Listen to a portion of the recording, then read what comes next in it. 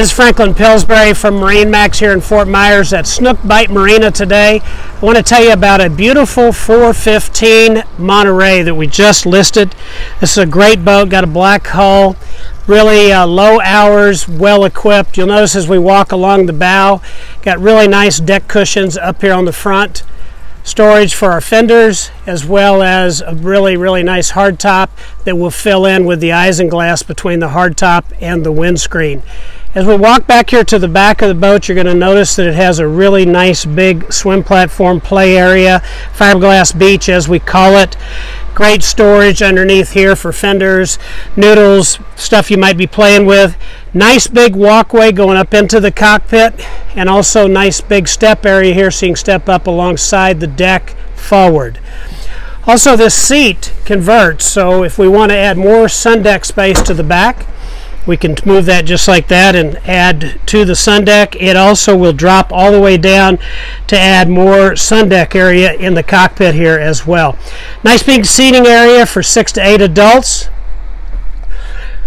Over on the starboard side, we've got a wet bar as well as a nice refrigerator. Great storage space, and this boat does have cockpit air conditioning. So with the enclosure on, you've got the benefit of air conditioning here in the cockpit area. Also got a really nice, easy to read dash. This has the Raymarine in the center, 2 air conditioning ducts that'll come and give you air here at the helm, as well as the Volvo Penta digital controls, a remote for our stereo system, Lenco auto trim tabs, and this has a chain counter for your anchor. It's kind of a neat feature, so if you know you're in 10 foot of water, you need 30 foot of line out, whatever that might be. Remote control for the spotlight on the front, and yes, this has the IPS, so that means we have a joystick. So if I want to dock sideways, if I want to shoot and aim to the back, whatever it might be, it's a great intuitive control to show me how to run. Also, these are digital, so there's no cables dragging to the back.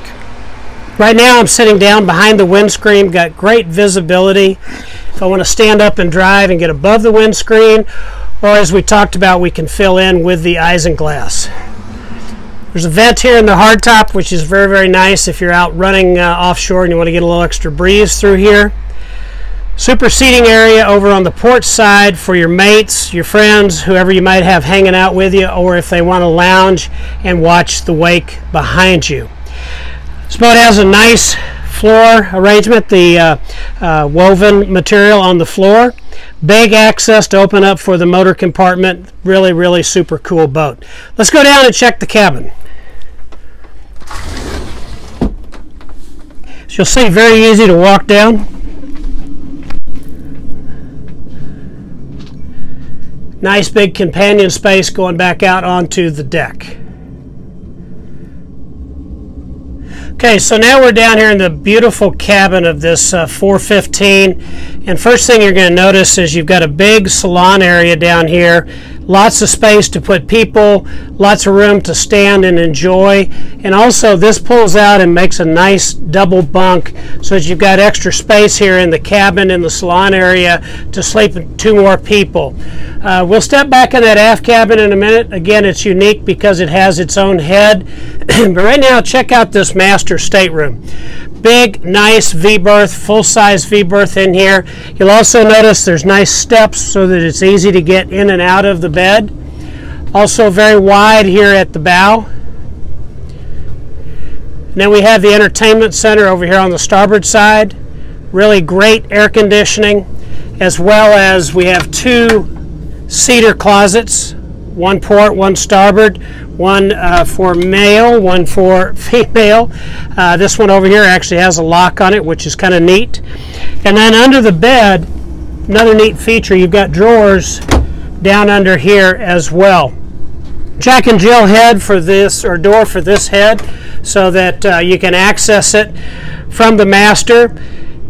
Nice vanity area, electric flush head. Huge shower. Again, I'm not quite as tall as Brendan Bailey, but I'm 6'1.5", and I've got plenty of room inside this shower, so it is no problem to be in the stand-up shower. Also, nice big vanity area. So as we step aft, you'll see you got a nice big full screen TV with surround sound here in the cockpit area, as well as nice overhead cabinet storage. Little sunlight over here in the corner, as well as here in the center of the boat. Master ship panel right here, very easy to access. All your pertinent information available right there. Stereo. There's also a remote on the cockpit. Full nice galley. Now, one thing you don't find in a lot of boats this size, this does have the the upright side-by-side icebox freezer. Really, really nice feature. Stainless steel Cuisinart microwave oven. Once again, great storage in the overhead racks. These are very, very deep. Electric cooktop. Nice window and direct light coming in here in the galley area. Pull-out trash receptacle and storage for your Keurig coffee maker. Set of drawers, the lower one does lock. As we step towards the aft cabin, this would be considered a mid-berth, but it really is almost a full-size aft cabin. You've got twin beds in here that will come together to make one big sleeping area. Once again, there's lots of space down here to sit upright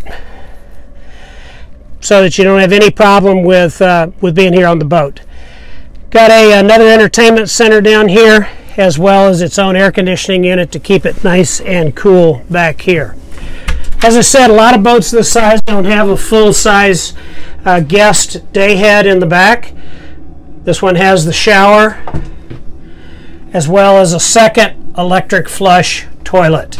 So again, this 415 Monterey has some great amenities down here in the cabin. This boat has got a nice wide beam, over 12 foot, almost 12.5 foot wide. And like here in the salon, offers lots of nice space to sit down and enjoy. All right, let's go up and check the cockpit area as well as the deck.